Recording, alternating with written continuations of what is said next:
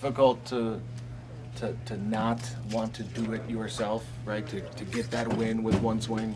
I think everybody does, and I think that's why, when these certain situations happen and it doesn't get done, you see the frustration levels are pretty high. And, I think, what we show on the field is obviously, the effort's there, and we're mad it didn't get done. But at the end of the day, when things cool down, I think we're all been through these struggles individually and as a team together. So we know there's nothing more you can do than just keep grinding and then take it one day at a time, and that's what we're doing. Perks of having a lot of experience on the team, not only guys that have been here, but some of the new guys that have been around the league for a long time, and especially the guys that just won championships last year with the Cubs. So I think we all know that at this point in time, or any point in time during the season, you can get hot, and in this game, that's what it takes, is maybe one little game or one key play to happen, and you go on a 2-month streak. So we're hoping that time comes pretty soon. The talk has started now about the pending free agencies and the trade deadline affecting guys in here.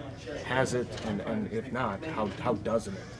Honestly, I don't think it has affected us in here. I think we're all continuing to grind the same way we would no matter what year our contracts are up. But I just think it's frustrating because we want to be a winning team. We want to be back in the playoffs like we were the last couple of years, and it's just not happening right now. So we can't continue to just sit around and think about what's going on. We got to just figure out how to fix it on the field, and the guys are putting in the work, and guys are down in the cage doing what they need to do, and preparing well for games. So we just needed to actually change when we're out there performing.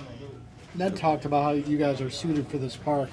Is this, you talked a little about being at home, but is this, the jumping off point then maybe when you look at that coming back home? Yeah, and I think that's why, we all had the off day yesterday, and we're excited to get this long homestand started because we play with confidence here. We know we play well here. So, we're in need, to change things and turn things around. So, I couldn't think of a better scenario for us than having an off day and opening up a 10-game homestand here.